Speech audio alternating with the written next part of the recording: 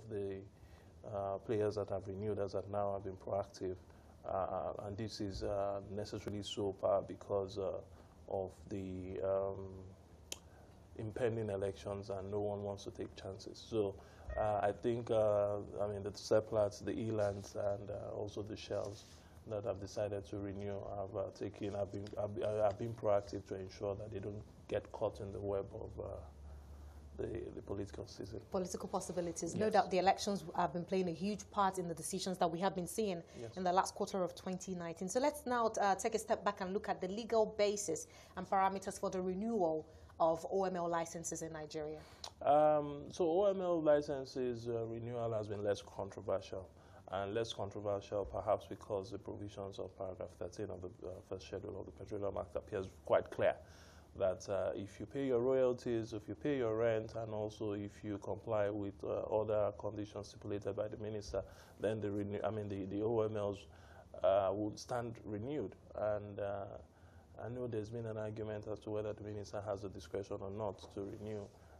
But my view, and this view is also held by a lot of stakeholders in the industry, is that the Petroleum Act, or the language of the Petroleum Act, gives little discretion for the minister, provided that you can comply with the terms and conditions imposed by the Petroleum Act, under the lease, and also payment of rent and royalties. Then, you should, or the leases should get renewed. This does not mean that we've not had a few controversies in the past. Like I said, early this year, government decided not, and that's actually not controversial in the real sense. Government decided not to renew OMLs 31, 33, and 36, which were all belonging to the Shell, SPDC, and MPC JV. And essentially, the reason was that the assets were not worked upon. And so perhaps, that's a good basis for renewal, and government is well within its right not to renew. But I think the most recent controversy is not so recent because it happened about a decade ago. And that happened with regards to OML 67, 68, and 70, for which which are mobile assets. And the issue was whether the Minister of State of Petroleum Resources had the powers to renew as opposed to the substantive minister. And I recall that the issue was eventually resolved. I think government at that time, the concern was that perhaps maybe sufficient consideration was not paid for the renewal. So in terms of controversies around renewal, I don't think it's so much of a controversy, but what makes it as exciting at this time is because of the election period. Is there any part of the very much dissected petroleum industry bill that addresses these discrepancies? Well, yeah.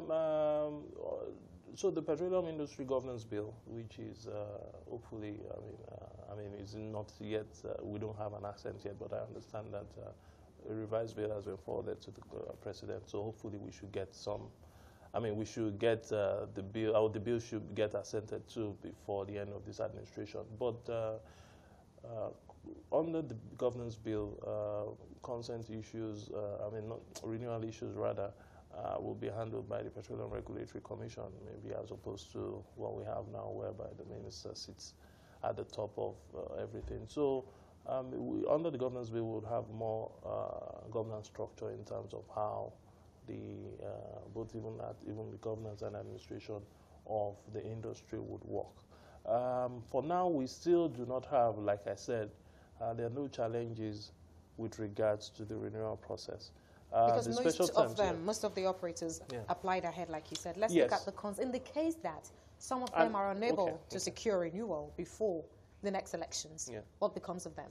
So in the event that some of them are not unable to secure renewal before the elections, well, government is a continuum, and I would expect that the next government should actually treat the applications then. And that also ties to the point I made before now, that there's little discretion on the part of the minister with regards to renewal. If all the terms and conditions imposed on the licensee has been met, and royalties and rent has been paid, I don't see why renewal should not be made. Should not be gotten. That said, to what extent will politics be an exactly, issue? And that's what I wanted to say. That said, maybe my response may be a bit naive. there's a possibility that maybe for one reason or the other, and we've seen that in this country before, that for one reason or the other, maybe a present government does not like, as quote and unquote, does not like the faces of the promoters of certain businesses and may not be comfortable in ensuring or in renewing the licenses. The truth is that in the event that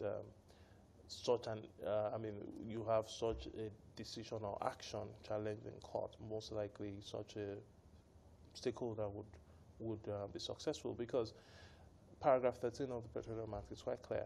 I mean, once all the conditions have been met, there's little discretion. And let's assume that there is the discretion of the minister with regards to renewal. The question you would ask is that, should that discretion be judiciously used? And if and looking at the circumstance, if a leaseholder has actually met all the conditions for renewal, then why not? I think the special thing about also the renewal process is that now, government has said one of the conditions, or one of the conditions for which you can renew, is to show us your gas flare commercialization program. I was going to ask, to what extent that law, which should come into effect in 2019, will affect OPL and OML licensing and renewals? Yeah, I mean, the truth is, for all the players that have actually renewed by now, or that have gotten their renewal, most likely they would have provided sufficient gas utilization or commercialization program to support their application, because government has said,